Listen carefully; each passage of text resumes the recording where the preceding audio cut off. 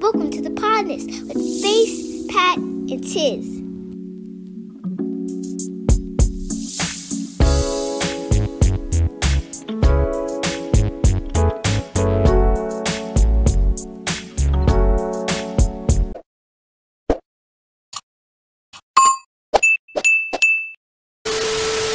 Another Trump supporter that's then got himself into some fuckery is Tom Brady.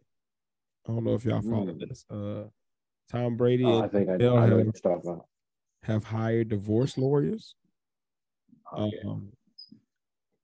And I in listening to several people like kind of cover this story, it kind of took me to some more just relatable topics. I wanted to look at in this divorce, when you look at support versus enabling, like is there something to maybe Gisele enabling him to get to the point where he felt he could do no wrong in the relationship? Because throughout the relationship, you got situations of him going on a boys' trip with Ben Affleck and the mistress of Ben Affleck, when he knows that Gisele and the wife of Ben Affleck at that time were cool. You got and she and then the mistress is taking pictures with your Super Bowl rings on Instagram and all this crazy shit. You got situations where she's like watching you get carted off the field with a concussion, and she's sitting there, like, hey, pleading with you, like, come spend time with us and the family.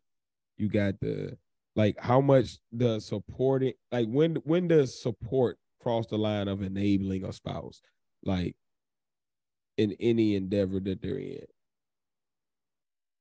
And I guess that the first question I have for y'all. When it becomes a continuous cycle of the same exact behavior, it doesn't change over time. The same exact thing. You're supporting the same thing over and over and over and over. We're seeing no change in the individual, seeing no different motivation in the individual, seeing no different passion in the individual. And it's like a stagnant situation. But you keep supporting and you keep supporting to the place where the person sees that they can be complacent and still get support and not even try and get support. That and then it switches. You being the supportive person, you're not seeing it, but the person on the other end of that relationship, they've seen it and they've grown comfortable, so they know you're gonna keep playing the support. But that's when you gotta shake shit up, and that's the hardest part for a supportive person. In many ways, is to stop supporting, especially when you're supporting somebody that you love. That's real. No, I feel like he hit it right on the dot. I was thinking, to me, I was just saying it kind of depends on the situation. In general, with any relationship or whatever, when it gets to the point where, everybody has a breaking point. It all depends on that person's breaking point. But I also think you as a person probably got to look at your spouse without the title as the person themselves. This is how Tom Brady thinks. I am the greatest player in football history. There is nothing anybody can say to me. Mm-hmm.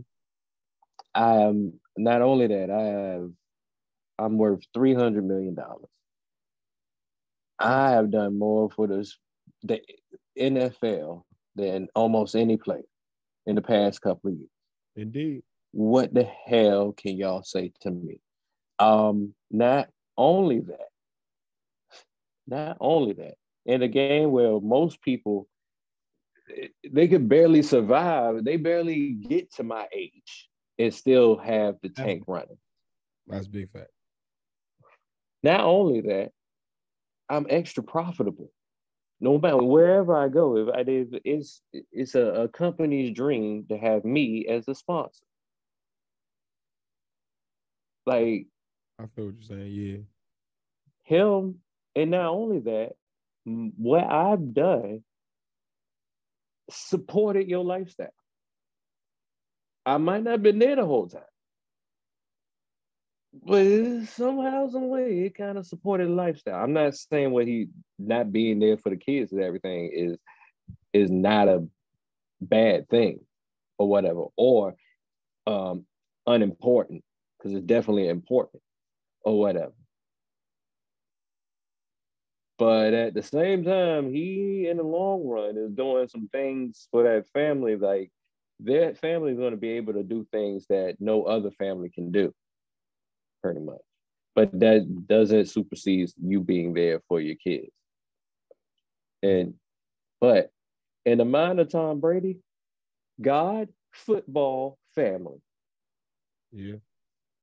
That's how he thinks. I only put God up there because he seems like he's that's his PR work. So, but in my mind, I feel like it's football first, then everything else, pretty much. I definitely agree, and that kind of leads me to my next question. Like, where do y'all see the line being drawn between like your ambition and the time and being there that it takes to fulfill a family role? Like, where is the cutoff point between me chasing my dream and me pursuing my passion as far as my endeavors, as far as my occupation or whatever, and me being there for my family? Like, where is that cutoff? Because you got to provide on one hand as a man. You got to make sure that the family is, taken care of. You got to make sure that your legacy is straight and there's some generational wealth built up, and et cetera, et cetera, et cetera. But at the same time, when you're missing time, then you run into a situation like Tom Brady, where it seems like his ambition is the main issue in the thing, where he's chasing this thing that's really important to him. But no, he's losing that family. That's I you can think look that at that depends in on the two person. ways. You can look at it two ways. The age old saying is you can have time or you can have money. Mm-hmm. To amass the amount of wealth that he had to put the amount of time into his career he did. But on the other hand, what did he lose on the family side? Reverse the situation. Put him at home for the time they wanted him, or the times that quote unquote he should have been there, that he was playing. Where would he have been in his career, and what amount of wealth would he have amassed? So you gotta look at it from both ends. In his particular situation, where he chose the career over the family time, I say it was more detrimental. It is a way you can balance home life, and work, regardless of what your financial tax bracket is. You can be a billionaire and still have time for your family. The thing is, you got to make that time for your family. You can still be goal driven, have your passions, but you got to make the time. One has to be your primary. The other time has to be made for that. If family is your primary objective, make time for the other thing you want. Make time for your goals, aspiration. Make time for that dream you want to bring to fruition.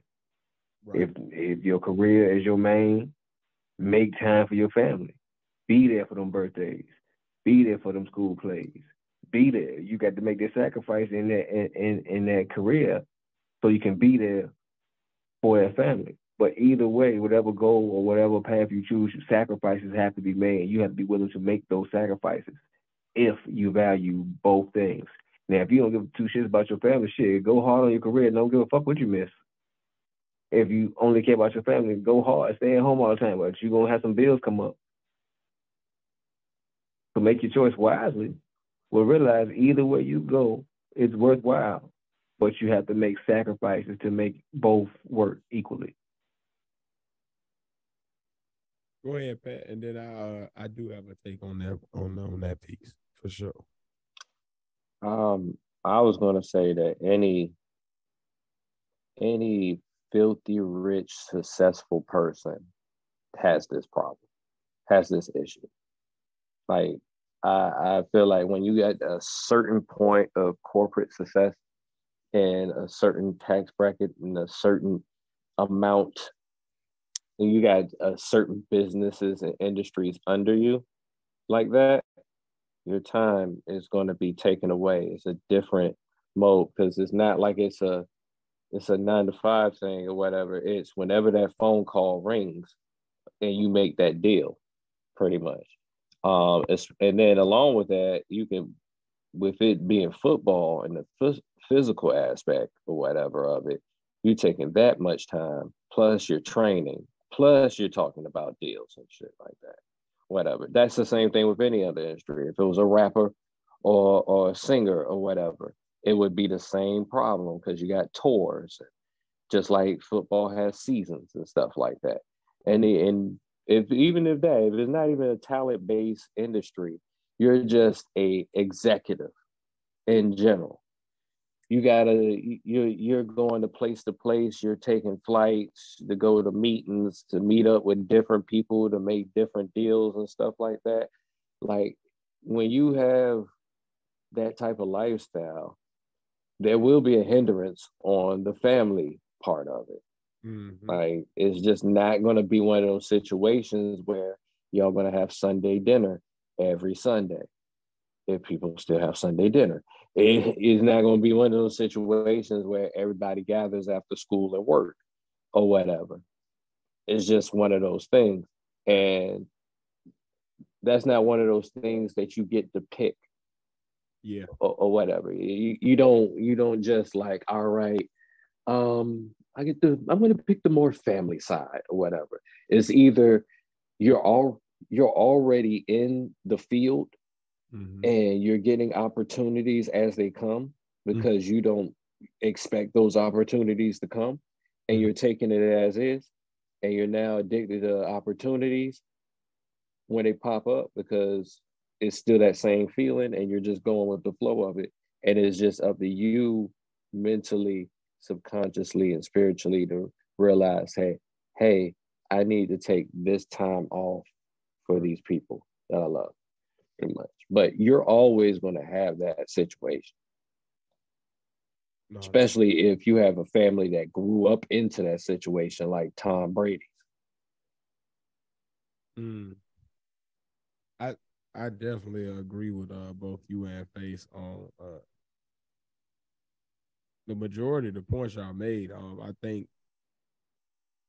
I I think what's necessary in these situations, man, and people forget that, like, basically what you're looking at is a living contract and a living will when you get into a marriage, right? Mm-hmm. What I mean by that is, as passions, as circumstances change, you should always have an end goal in mind. So, like, say it is me and Betty Sue, and we both servers somewhere, right? All right, we should have an end goal in mind of, like, when we get to this point, we gonna be straight. You feel me? Mm-hmm. If I now get a job working for a tech company, so now I'm making 6 figures all of a sudden, and you still a server, we need to reconfigure that conversation and have an end goal in mind that's shared. Like, all right, when we get to this point, we straight. And you need to continue to have those conversations as your circumstances change. As people lose jobs, gain jobs, change ambitions. All of a sudden now you are a day trader and you'd have made $30 million in the past 3 years. All of a sudden, like, you know what I mean? Like, we need to be continually changing this goal so that at some point and at every point we are on the same page as far as, like, all right, this is the exit strategy. These are the non-negotiables. These are the moments where, like, when this happened, this triggers this motion. So that way I know what's happening. I think what people can fuck up is, like, Tom Brady gets with Gisele. At that moment, she's still kind of, in the height of her modeling career where it's no real end in sight. Like she still can go wherever she want to go. That he's at the height of his football career because he's at his peak in that moment, right? Mm-hmm. Neither one of them is old enough to really be worried about retirement. They know it's going to come, but they're not like at the point where like, oh, in the next couple of years, we're gonna have to worry about this. So let's go ahead and get married. Like we straight. We will figure it. Like we know we're gonna have to talk about it, but it ain't pending. And I think what happens is you have two different trajectories almost. You have Gisele where she's still a famous model, but it's nowhere near the demand that it was when she was at her peak. And you have Tom Brady who like had a dip and then shot right back up to almost higher peak. Like it's ridiculous. Like, and I think when you're at two different places in your career, there's vital conversations that I feel like they must have missed, had to, because you don't get to the point where you're hiring divorce lawyers without being on a completely different page, and we can't figure that shit out. And my thing is like, if either one of two things happened in their relationship, either they never had a plan for the exit strategy, so basically resentment just kept boiling up, but you never really had a concrete thing. So now it's just like, I'm gonna keep stringing you along as long as I can, and as long as I can keep hobbling my ass out there and throwing this football and winning some chips, I'm gonna keep trying it. And as long as you keep sticking around one more year, I'm gonna keep pulling it one more year. Or they agreed upon a hard exit strategy, and Tom said, "Fuck that, I want to get an eighth ring." And if that's the case, you deserve to lose your family. Because as a man, you got to stand on whatever you tell your, like if you commit to something to your family, unless you've had a conversation where your wife agrees to something different, then you got to hold steadfast to that agreement, whether you like it or not. Because at that point, the family is dependent on that decision because they've made accommodations, decisions, and all of that based around your decision. And I think that's what Tom fucked up. I think Tom did something like that. I don't think Tom ever. He just said, "Yeah, that's okay, that's cool." But in his head, he's like, if I can continue being Tom Brady, I'm going to continue being Tom Brady because the more I go, the harder it's going to be to break my record. Indeed. And I think that's all it. I think that's all it is to it. And how is it? We I hate to say this. Just say it, nigga. We pod. Men when they get older or whatever, it's like they continue to build because we have no choice to build or whatever to get attention and stuff like that from women. And then when you finally get to that point that you can always get attention, especially if you like have a lot of money and stuff like that, that arrogance can build up and it can build up an ego real as like I'm not saying I shouldn't say as men, but like after a while you could be like, no, yeah. I feel like Tom, I think it's just with him, it's just like he has mad. I think if you put somebody else in Tom Brady's position, they would probably choose their family or whatever. But if you have a person it's a bit about their ego a bit more, it's going to be the same result. Right. I think what it got to be is in any situation, right? If you become a parent, you have to set boundaries. Mm-hmm. I ain't mad at, like, I believe everybody should chase their passion, chase their dream. If you have a goal for your family, you should chase that. However, there has to be a limit to it, to where you now give back to said family the time you took away. Sure. And it has to be at a point where the people that are there can appreciate. Like, if you're going to take away the entire, you're going to miss the first steps and the first meal and the first time the baby do this, then you better be there for them teenagers, or vice versa. Like, there has to be a give back to where the people that are in your life feel like they are in your life. If they feel like they are always the second fiddle and there's no sacred time for them, you're gonna always have a rebellion. That's in any relationship, familial, husband and wife, friend, like co-worker. Like, it go back to that when we were talking about parasites and symbiote. Like, there's two types of ways you can interact, but the parasitic one always is going to lead to some turmoil because somebody is not getting nothing. They just getting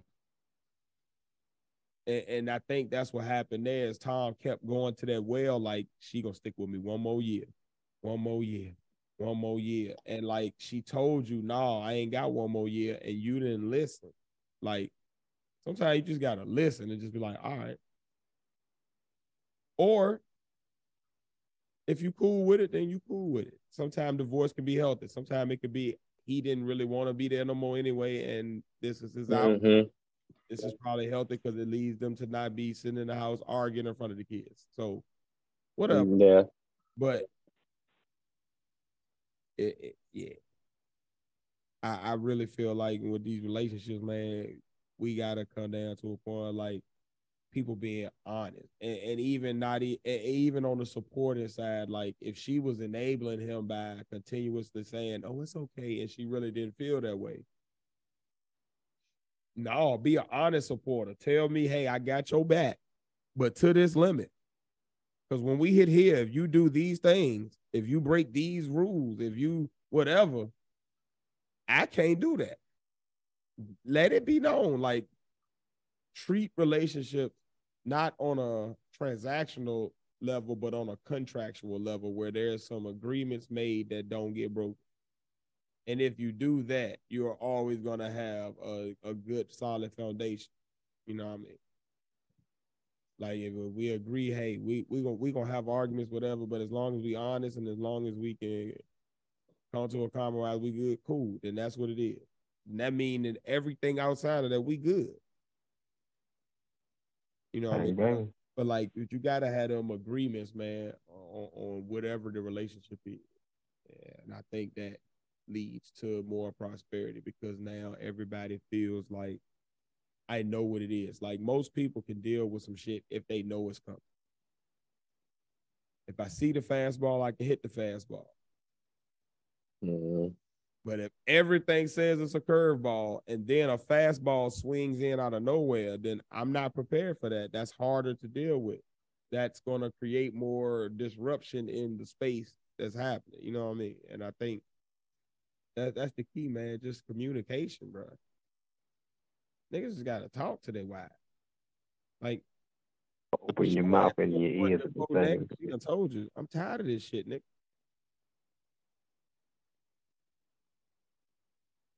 Sure.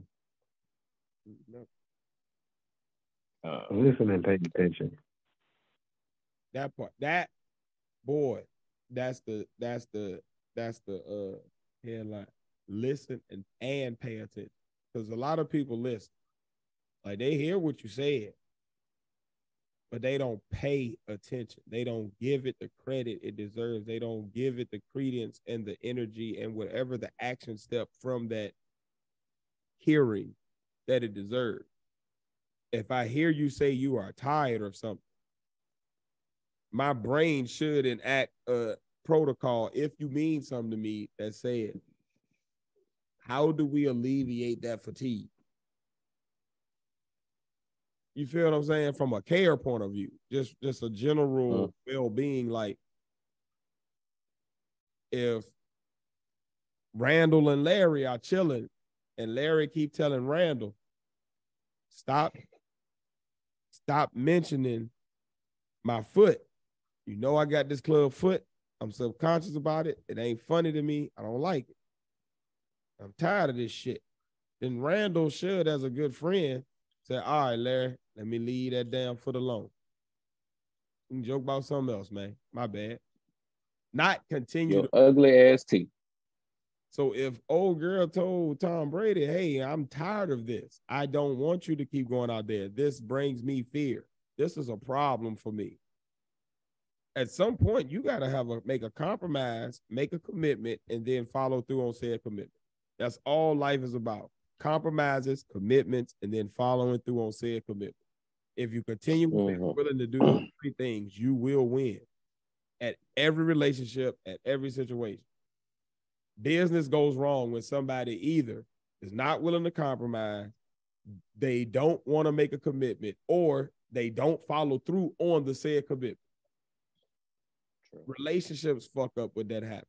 In nature, mutations happen when a damn gene says, I'm not going to goddamn compromise, commit, or follow through on this commitment. I'm going to try to do something else. God damn it, now that's a fucked up sale. Like every level of life, it has to be them three things working. That's how you get unity and shit flowing and harmony. The gears working together. That one gear say, fuck this, I'm going the other way. God damn it, now you done fucked up everybody. Get your shit. Fucked up the Turkish money. Get your goddamn house in order. And stop being fucking greedy. You don't need no more damn rings, nigga. Go sit down somewhere. Be a daddy. I'm kissing your grown ass kid in the mouth. All I'm saying is, I think these celebrities' marriages don't be like traditional marriages. I think they just all business deals, and that's how. And Tom Brady was looking at it as, I'm out of this business deal. If you got to the point that you got mistresses and the mistresses is wearing your rings and you're not even caring. Ben Affleck's mistress. But no, man. You have a woman wearing your Super Bowl rings on a jet and your wife ain't there. Like there's certain protocols that you just know is going, and you're not a regular nigga. You're a nigga that the media is gonna make extra shit. So now your wife gotta be embarrassed and talk about and keep answering to it. Like it puts her, like it's certain protocol that just common sense as a person. Let me not put you in a fucked up position. I know this is a place where you're self-conscious. Let me not put this on blast so everybody now keeps asking you about this thing that you're self-conscious about. True. Okay. Yeah. You know what I mean? That's on that's on like me and you homeboy. You got a pimple and you got a photo shoot coming up. Let me not go talk to TMZ about this pimple. So now everybody asks you about the pimple that could have been covered up with makeup and you ain't got to worry about. But now you got to keep answering to this shit. That's some shit that shit. Now you got to keep answering to it. Like, what are you talking about? Like, it's putting extra stress and extra action steps in your life that won't there. There's more work you got to do that you ain't even asked for. True. And if I care about you, why would I put you in that position? And when you talk about marriage, that's all marriage is. It's a business relationship with somebody you fuck. You're sexually attracted to the person that you're doing business with, because that's really what it is. You're making business decisions that will affect you personally, financially for the rest of your life. Yeah. But it's with the person that you also get to fuck all the time. It's a contractual thing. I agree to share finances and bodily fluids with you, and whatever responsibilities come from these finances and fluids, I agree to intake them with you for the rest of our life. That is what you're contractually obligated to when you marry. That is it boiled down. I don't care what vows you took. That is literally what you're saying. to the government and to whatever God you serve. I am going to take this person and we going to share finances and fluids, and whatever consequences come from them finances and fluids being shared, we going to take them on together for the rest of finance and finance. That's all it is, bro. It's simple. Finance and finance. People be making shit hard. No, you and your woman is this. Can we coexist financially together? That includes living expenses, how you live your lifestyle, how that's going to cost me money if you're a person that break a lot of shit, if you messy, if you overly clean, if you like expensive shit, whatever that entails financially. And then we sharing bodily fluid. So your monogamy level, your ability to use birth control, your all of that, your ability to be a good parent, because if we share bodily fluids and them shits connect and make a baby with it, that like that's all it is. It's those things, and we agree to whatever happens from this shit, we gonna hold it down together. We're gonna figure it out. That's it. Tom Brady, that was all you had to do. Sit down, Tom Brady, and talk about the fight. Get your shit together. Yeah, the real Brett Favre today. Real Brett Favre. Influence. That's the title of the episode. Yeah. Yeah. Yeah. That's all we been talking about. Finances and fluids, man. Get your shit together.